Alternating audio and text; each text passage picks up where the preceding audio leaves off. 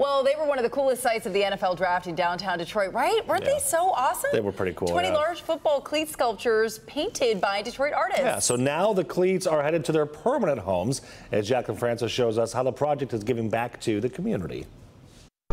Take a close look at these cleats. They really are works of art, so it makes sense that they went for a high price, benefiting local charities. Fresh off the auction block, these cleats are a memento of the NFL draft in Detroit. We know that the draft is mostly about football fans, but we wanted to add a little bit to it being here in the city of Detroit, and we wanted our artists to be part of that. The DCLEATED project selected 20 local artists to each partner with a nonprofit in creating a cleat.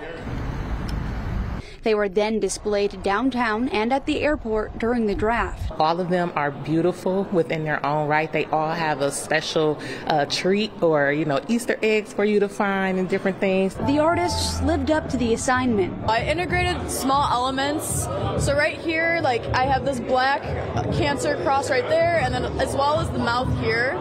And the lion just kind of represents the fury that people battling cancer have. So all together, it just a piece you would think it was for the lions, but it was actually to represent people battling cancer. Each mural reflecting its cause. This piece is about repeated motions, changing a landscape and creating something new, just repeated motions carving away.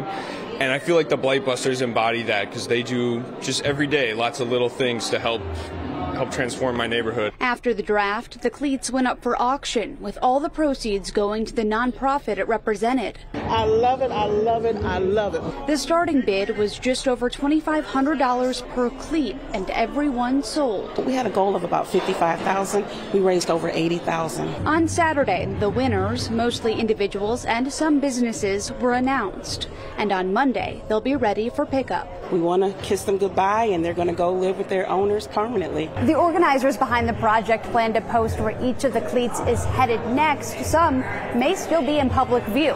Reporting in Detroit, Jacqueline Francis, Local 4.